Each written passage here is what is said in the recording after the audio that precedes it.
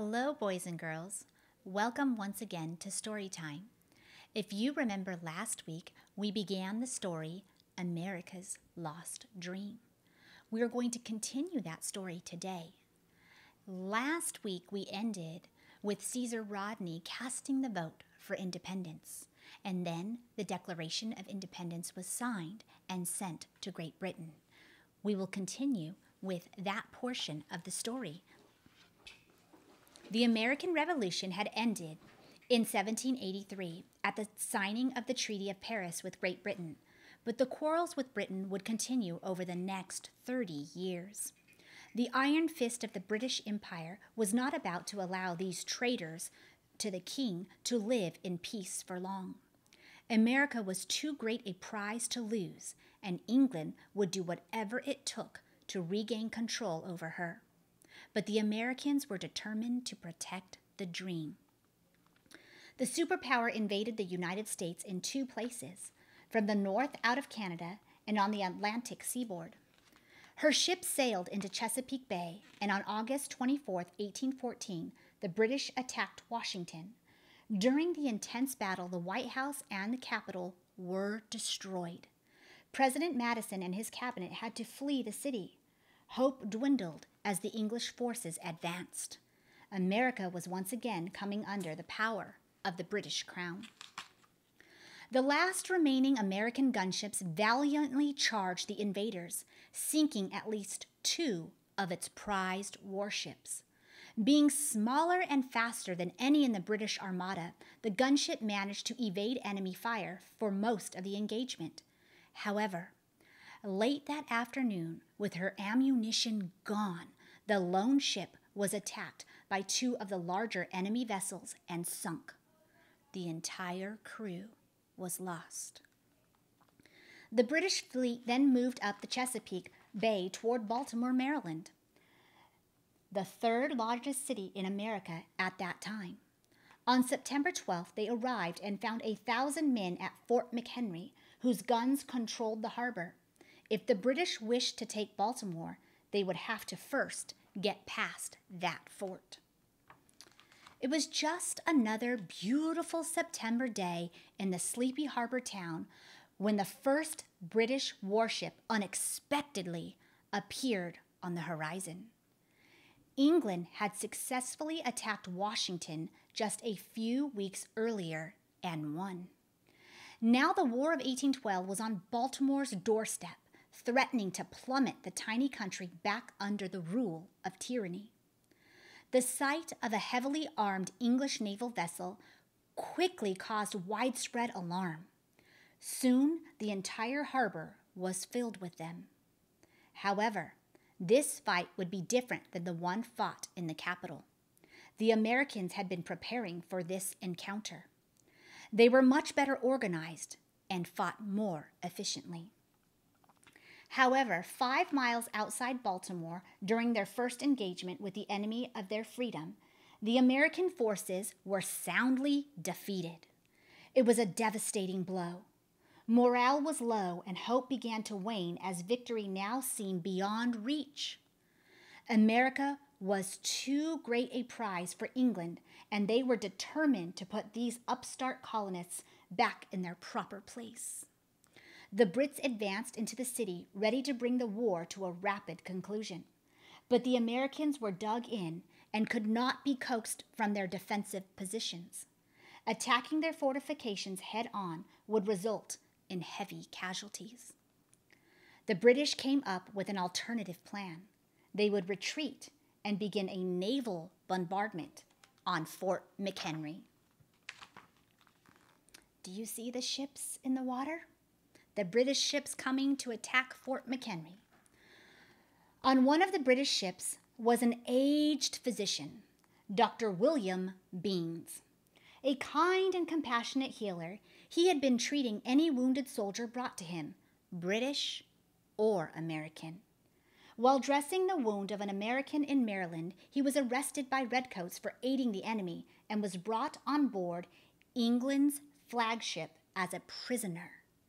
When he heard of the arrest, Francis Scott Key, a lawyer and friend of Dr. Beans, in an act of incredible bravery and loyalty, borrowed a small boat and rowed 3 miles out to the flagship to try and negotiate the good doctor's release. The British captain was willing, but Dr. Beans and Mr. Key would have to wait. It was the night of September 13th, and the bombardment of Fort McHenry had already begun. From the flagship anchored 8 miles away, Key and Beans could see the American flag flying over Fort McHenry. Do you see the American flag flying over Fort McHenry? If you look very carefully, it's across the ocean there. And as twilight deepened, the night engulfed the flag. They knew the soldiers of the fort would resist down to the very last man. But the old and dilapidated fort was certainly no match for the formidable firepower of the British fleet. But as long as the flag flew, there was hope. The British possessed 2 new types of technology for warfare: the cannonball and the rocket. The first were fire rockets that were designed to explode into huge fireballs and burn down the wooden structures surrounding the fort. The second was a new kind of cannonball that contained a bomb inside the iron ball. The cannonball had a wick that would be lit, and the shooting of it would be timed so that the bomb would explode as it landed. These 2 new weapons were ferocious and deadly. As the British began to unleash them, however, a storm materialized, seemingly out of nowhere, and a hard rain began to fall. The rain was dousing the fire rockets, putting them out before they landed.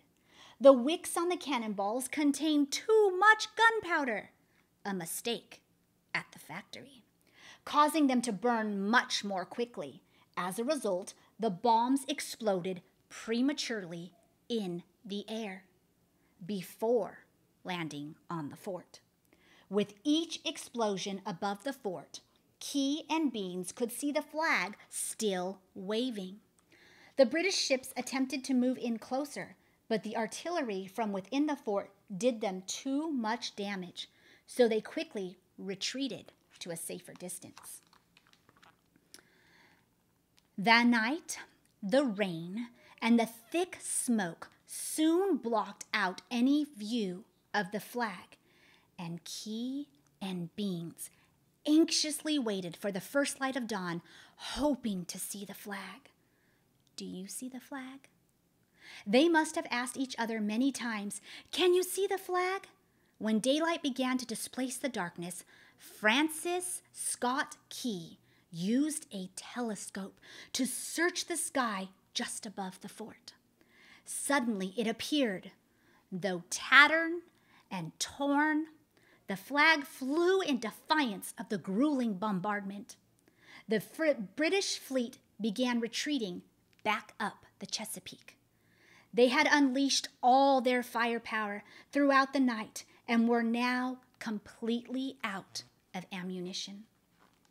Excited about the news, Key used the only paper he had, a letter he was carrying, and began to compose a poem on the back of it about the rockets' red glare and the bombs bursting in air.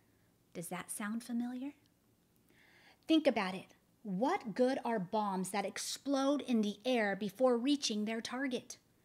God had provided a storm with heavy rain that crippled the enemy's war machine and so turned the tide of the battle and the war.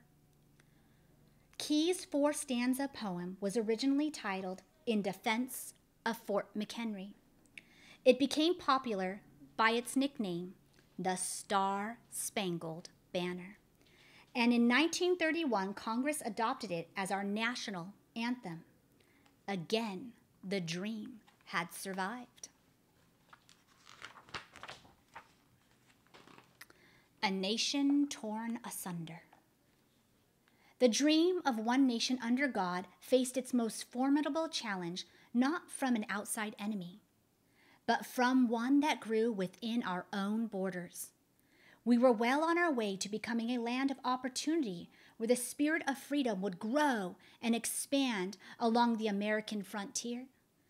But there was a great unresolved conflict standing in the way of our progress. The agricultural economy and grand lifestyle enjoyed by those who owned the huge southern plantations was built and maintained on the backs of slaves. The very idea that a man can own another man or woman like he owned a horse or a steer became a great stumbling block of contradiction in the land of the free. Men and women were bought and sold like cattle on the open slave market and often subjected to cruel treatment at the hands of their masters. Attempts were made to put away slavery peacefully, but in the end, the conflict would not be averted by words, by deeds, by compromise, or by laws, although many good men and women attempted to settle it in those ways. Among them was a humble, plain-spoken citizen from Illinois, a self-taught lawyer running for the Senate named Abraham Lincoln. He asserted that the United States could not remain half free and half slave. Lincoln lost that election in 1858, but in losing, he won. The people could not forget this eloquent man who was the embodiment of the American dream. 2 years later, they elected him president, but by then, the time for reasonable words had passed. He wrote, "I know there is a God and that he hates slavery. I see the storm coming. I know his hand is in it." And so there came a great civil war, a war not prompted by an uprising amongst the slaves. They were virtually powerless to do anything to help their own situation. But the conscience of the country could not allow this terrible wrong to endure. We caused it. We allowed it. We had to make it right. And so, the Civil War was fought by one race of people to set another free. It was the deadliest war in our history, claiming the lives of more than 500,000 Americans. And when it was over, the nation had been preserved, and the institution of slavery was gone forever. Near the end of his life, President Lincoln, who had often invoked the name of God publicly, was asked by a newspaper reporter if he was a Christian. Lincoln replied by saying, "Sir, when I came to the Senate from the state of Illinois, I was not a Christian.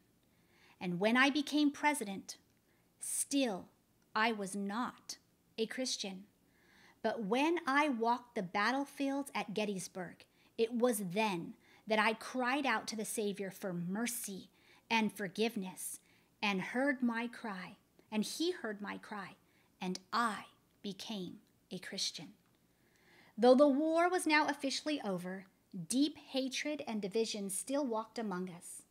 Retaliation for the Union's victory over the South was found its highest revenge when John Wilkes Booth assassinated President Lincoln at the Ford Theater on the evening of April 14, 1865, while the president's wife looked on in horror. Though deeply wounded, the dream was still alive. Next week, when we gather together, we're going to read about challenges in the new and modern world.